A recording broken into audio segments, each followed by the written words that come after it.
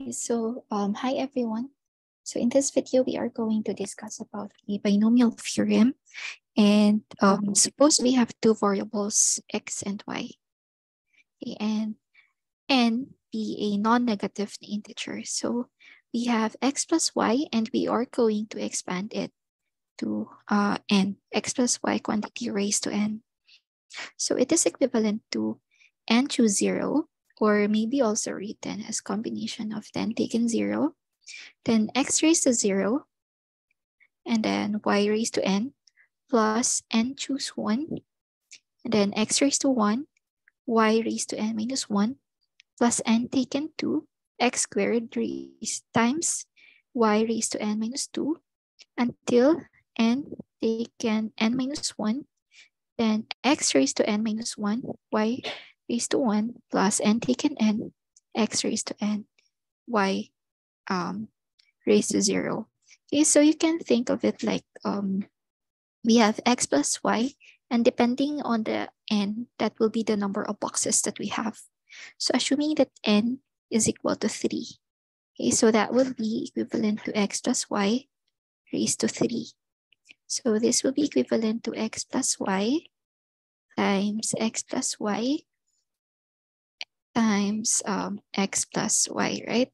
So we have 3 boxes, where in each of the box, so we have each of the box that we have has x and y, wherein we could either pick x or y, right? So what would be the possibility? Suppose that we are going to select 3. Okay, so from select one item from each box. So it could be either, we could pick either x or y, and from the first box, second or third, correct? So what would be the possibilities? So the first possibility would be that all of those that we pick are y's, okay, and there will be no x. So assuming that we pick 0 x's, meaning what we mean by this is we are going to pick y from the first box, y from another box, and y from the third box, right? So in this first case,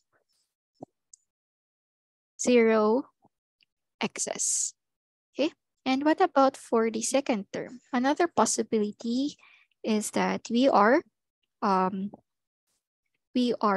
selecting x from the first box, and for the second box is that we pick or select 2 y's. Okay, so in this case, we have 1x and 2 y's, right? So in the first earlier, so 3 y's. Then what about for the third term? So the third term, we pick 2 na x's. So here, we pick 2, we pick here 2 na x's. Here, 1x, and then what's left would be 1 na y. Okay, so here we have 2 x's and then 1 y. So what about for this term? So we pick here 1 y, and the rest would be 2 x's, correct? And then for the last term, we are picking all x's and no y's. Okay, so what would be the pattern, or what is the pattern that you are seeing here? So pag meron tayong isang since meron tayong tatlong box, okay, dahil may tatlong box, magpipick tayo once, right? So meaning, pag meron na tayong na-pick na isang x, then yung matitira na lang, yun yung ipipick natin na y's. All right, so you can see that the exponents here of x and the y are all summing up into n. Okay, in this, we have 0 plus n. So that would give us n. What about this? This is 1 plus n minus 1. This also gives us n. And this is 2 plus n minus 2. So this will also give us n. So what about for the last parts? So this also n minus 1 plus 1. This is also n. Then what about the last part wherein we pick only all x's and 0 y's? So that will be n plus 0, which is also giving us n. Right? So that is binomial theorem. So note that,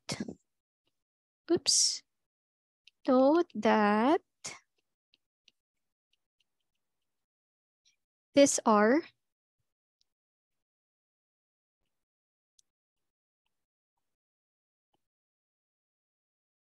the binomial na coefficients. Okay? Those that are in orange na boxes, these are the binomial na coefficients. And these are in the form of 10 taken k. All right? So wherein n refers here to the number of boxes that we have, and k are the number of items that we are going to select. Okay? So, and you can see here that if taken n, taken 0, meaning we are going to pick 0x and n y's here, 1x and n minus 1 y's, and then 2x and n minus 2 na y's, and then here, n minus 1 x's. So that means that isa na lang yung ipipick natin na y. And in here, all x's and 0 y's. Okay, so this may be expressed in a shorter or more general form. This is the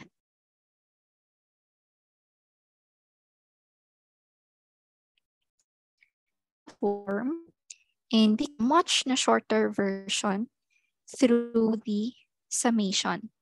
Okay, so x plus y quantity raised to n is equal to the summation of from k equals 0 to n.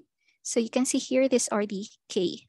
From 0 until n, okay, where we have the coefficient n taken n minus k, or n taken k. This is also equivalent to n taken k times x raised to k times y raised to n minus k. Okay, so pag nakapick na, assuming na meron tayong x plus y quantity cube, right? So pag nakapick na tayo ng isang x, so dalawang y na lang yung hindi natin na select. Okay, so that is, if your k is equal to 1, then the y would be n minus k. So you get the point. Okay. So note, this is also equivalent to the summation of k from k to k equals 0 to n, and then n taken k and x raised to k y raised to n minus k. So balik ulit tayo sa identity na napag-aralan natin before.